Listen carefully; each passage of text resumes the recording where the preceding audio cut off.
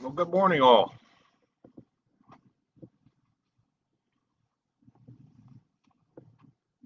Hi, Kip. Hi, Barry and Margot. Hi, Janet Lyons, Kevin and Chris Vaughn, Nancy Horvath. Good morning. Hi, Linda Clark. People piling in. Good to hear from you all. Hope everybody had a good weekend. Hi, Larry and Carolyn Thomas, Mose and Marcia Nolan. Good morning. Joanne Butters. Good morning. Hi, Carrie. Hi, Scott Johnson. Hi, Joan Riggs. Yes, it's Sherry Keys' birthday, so I hope she shows up. Hi, Nancy Sparks. Hi, Aunt Mary. There's the birthday girl right there, Sherry Keys. Good morning. Hi, Amy Bowerman.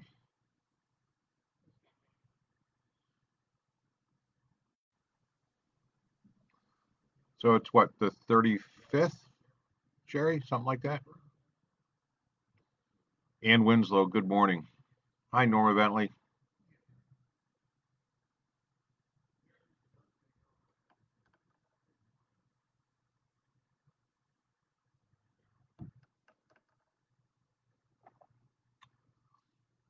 Just wait. It's 9 o'clock.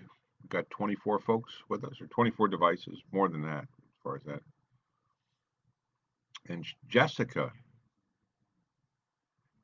Riggs, happy birthday to you too. Hi, Paul Wolf. Hi, Ken Woods. Hi, Linda Wolf. And Barbara Wolf. It's like the Wolves all showed up at once here. Joy and Steve Yambor are with us. Good morning to you.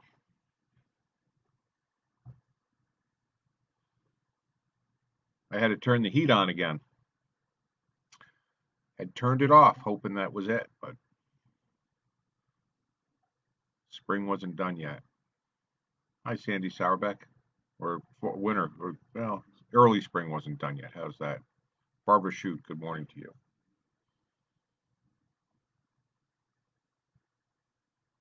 So it's a Monday, and we had sometimes Mondays are tough.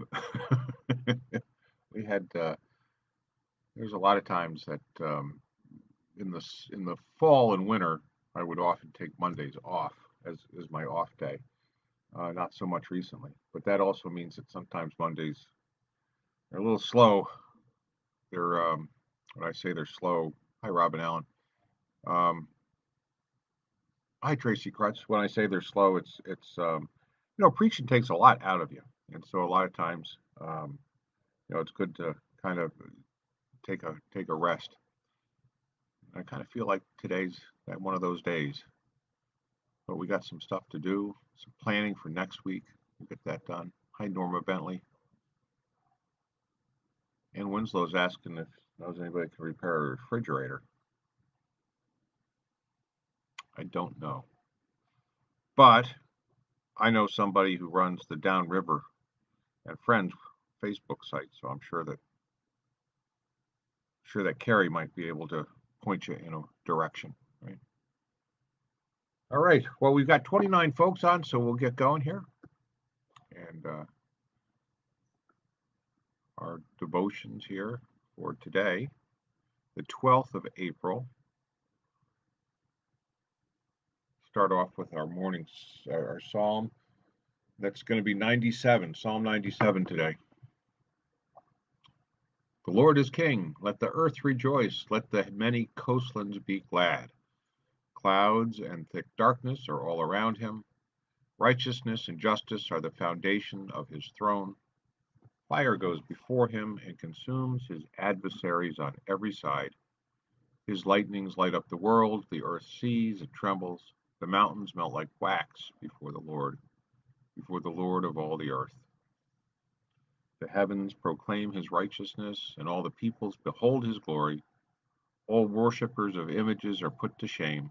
those who make their boast in worthless idols. All gods bow down before him. Zion hears and is glad, and the towns of Judah rejoice because of your judgments, O God. For you, O Lord, are most high over all the earth. You are exalted far above all gods. The Lord loves those who hate evil. He guards the lives of his faithful. He rescues them from the hand of the wicked. Light dawns for the righteous and joy for the upright in heart. Rejoice in the Lord, O you righteous, and give thanks to his holy name. So ends this reading of the word of the Lord. All thanks be to God.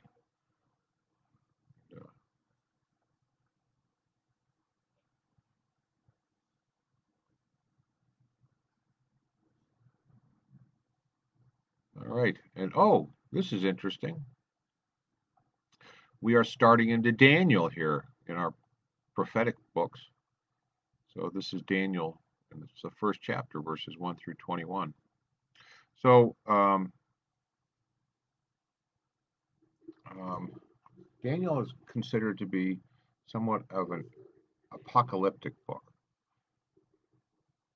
An apocalypse, I mean, we all heard of the apocalypse, right? But really what the apocalypse is that when divine God breaks into the world to upset the natural order in order to put things into his ways. So that's really the definition of apocalypse.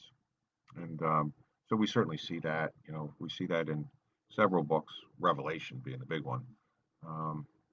And then we just read out of that Psalm 97, that was the Hebrew understanding of when the Lord comes, when the Savior comes, that all the other religions, because there were many numbers and they would worship idols, that how sovereign God is would be demonstrated. So we're going to pick up here in Daniel, and we'll hear kind of that same thread coming through. And there's some difficult pronunciations in here, so if I stop and stumble, that's just because I'm trying to remember. At one point, I knew how to pronounce them all, and sometimes I got to work my way through them again. All right, here we go. The word of the Lord. In the 3rd year of the reign of King Jehoiakim of Judah, King Nebuchadnezzar of Babylon came to Jerusalem and besieged it. The Lord let King Jehoiakim of Judah fall into his power, as well as some of the vessels of the house of God.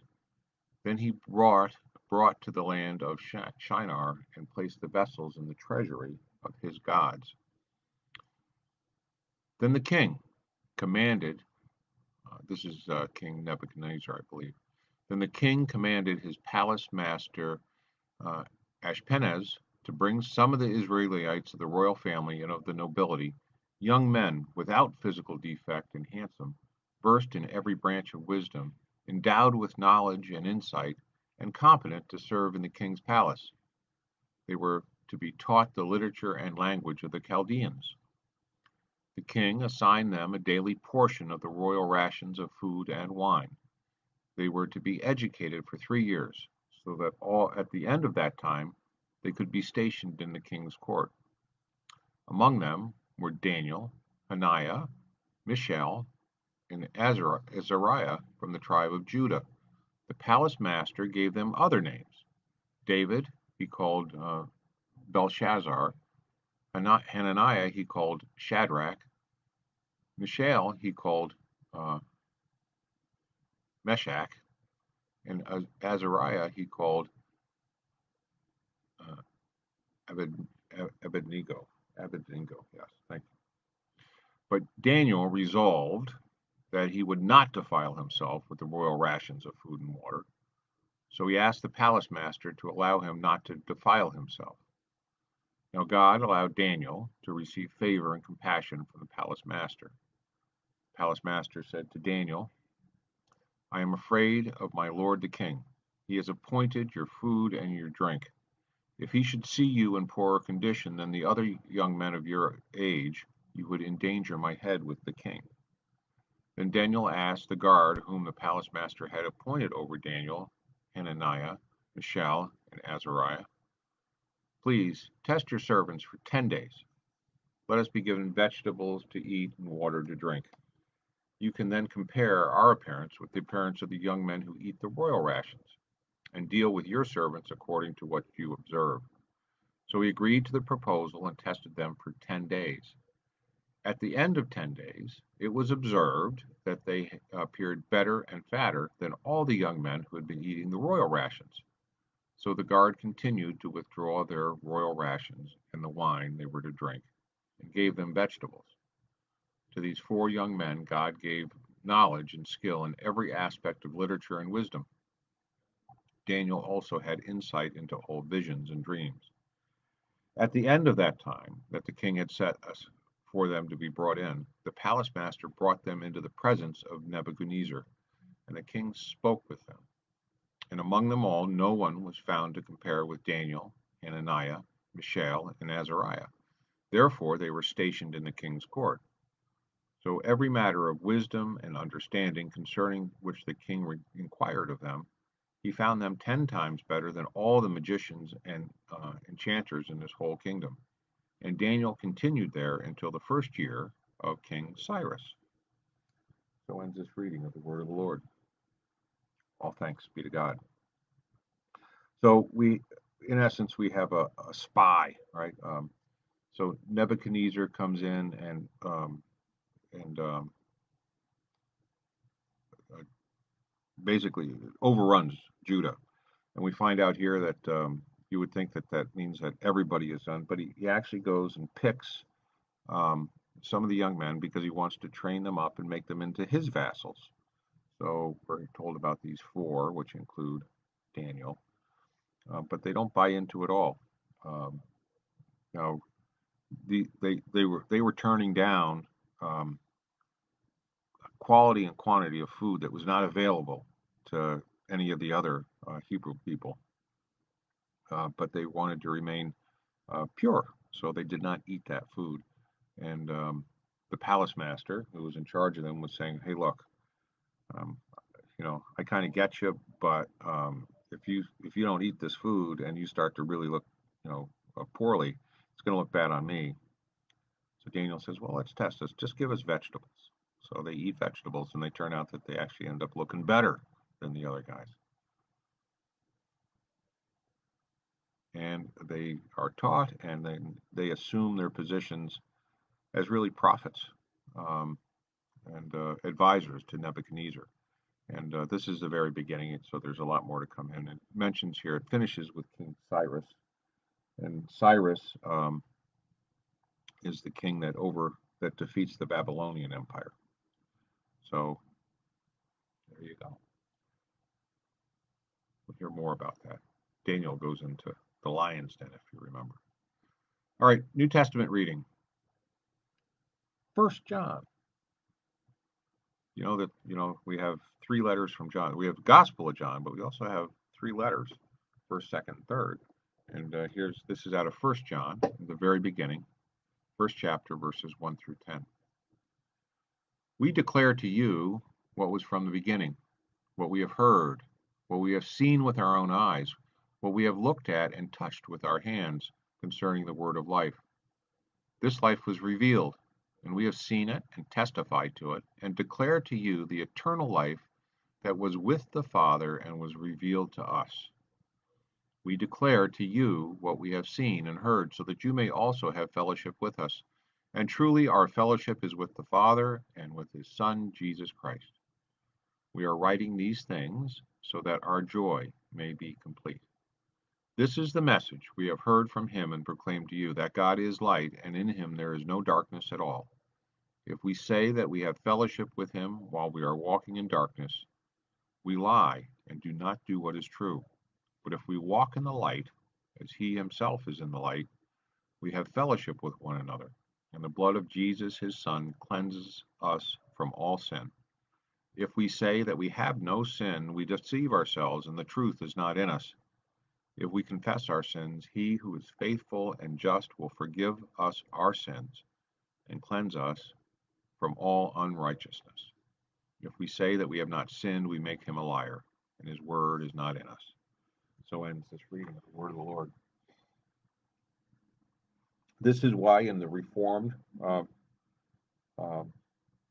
denominations, including Presbyterian, is that we always have a confession of sin or of separation, because we all fall short of the glory of God. And sometimes in the preamble to that, we'll actually quote out of 1 John. So this is why. This is we're trying to cleanse ourselves, and when we say cleansing, it's part of that is a self-awareness of the fact that we ain't all that we think we are, and we have to understand that. And part of that means is that we have to be humble, but we also have to be understanding that nobody's perfect either. So we'll go on here to our gospel reading. We're in the Gospel of John still, and this is chapter 17, verses 1 through 11. This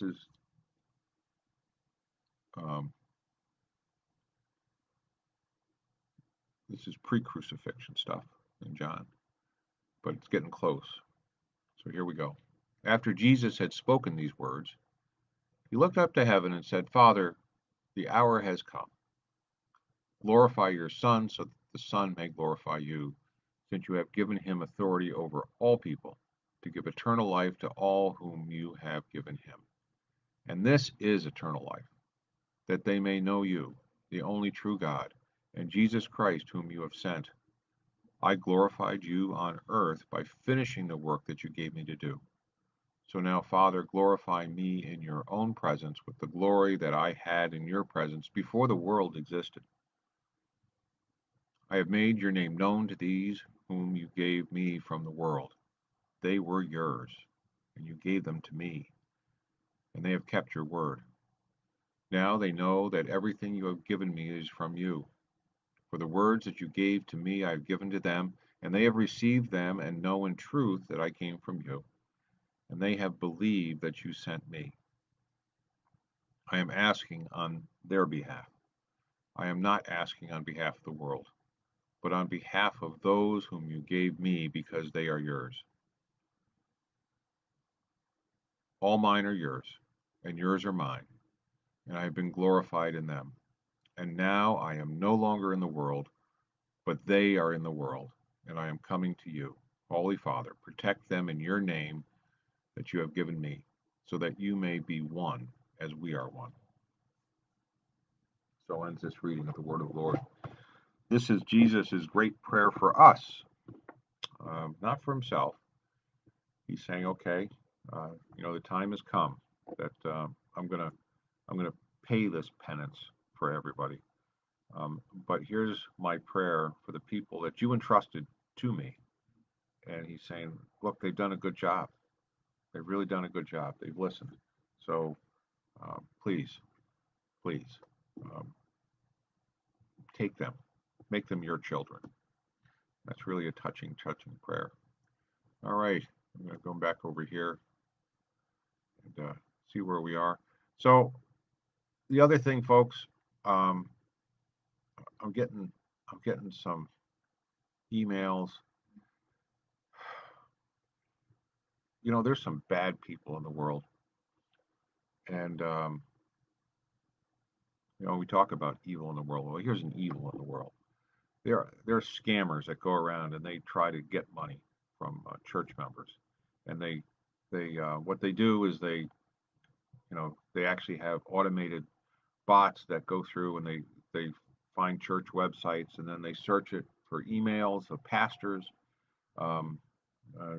Somehow they get email lists. And when I first got here, it's directly related to how often my email appears on the web. When I first got here, of course, we were doing publishing that a lot. We had a great number of scammers that they come and they get a free email account from Gmail, and they make it look like that it's my email, and but it's not. And then they'll say, usually it's saying, "Hey, how are you? I prayed for you. I need a favor from you, and then they're asking you to email them back. And then when you do, they continue the farce, and they say, hey, usually I need gift cards for this ministry, and they want you to, and then they want you to go out and buy them and then give the numbers on the back. Well, folks, it's just a scam. I would never, ever, ever do that. So we dealt with this a little bit over a year ago, and then they went away. It looks like somebody else did it. So now I've gotten 4 or 5 folks from the church that have said, hey, I got your email, or this isn't really you. I hope nobody's responded to it. But what to do is to report that email. So, or ignore it. But as I say, this is bad people. It's not unique to us. It happens all the time to other churches too. So I just wanted to share that with you. As I was talking to you, I got another email from somebody else that says, hey, do you need help?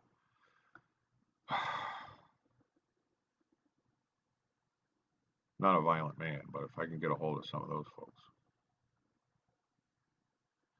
All right. So I'm sorry about that, but it's become, I'm getting an awful lot of them. I just need you all to know that.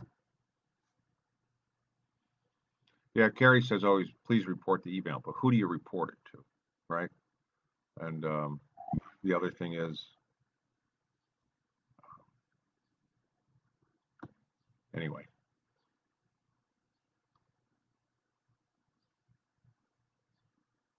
Here we go. I want to end on a bad note, but we got to pray. We got to pray. All right. Lord, we come to you, and there's a lot of things in this world that sometimes we don't understand, and it angers us sometimes. And, so we just want to protect everybody who might be trying to be scammed. Not only what we just talked about, Lord, but in all things. These are people that are just trying to take people's money unlawfully. So, Lord, we just ask for protection for all those, that these people might be exposed, that somehow security might be ramped up so that these things don't happen anymore.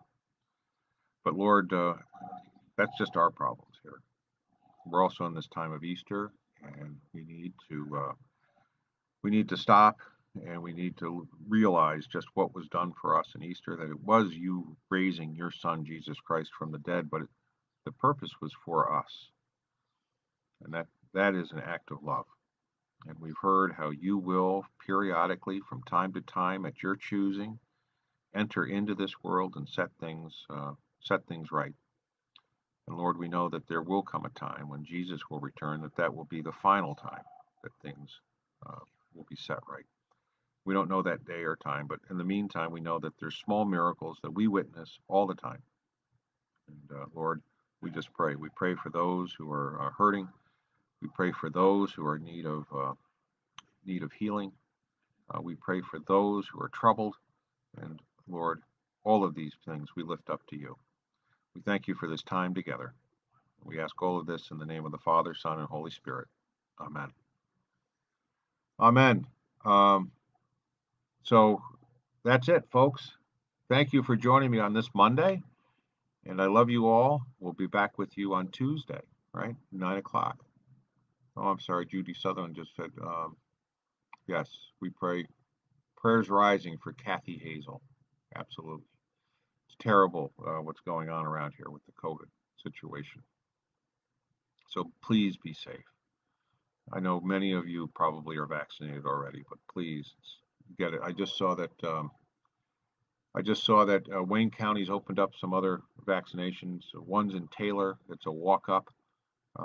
So it is available, and they're making it available not only to 18 and above, but some of them are making it to 16 and above at this point. You can always go down to TCF Center. If you live in a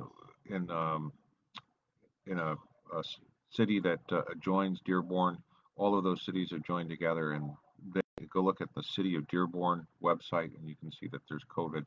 There's a sign up there. They're doing it in the Performance Arts Center, and they do a really good job. That's where I got mine. So please get vaccinated. So, and the more people that get vaccinated, and the quicker that it happens, the quicker we can get back to some normalcy. All right. God bless you all. Love you. Bye-bye.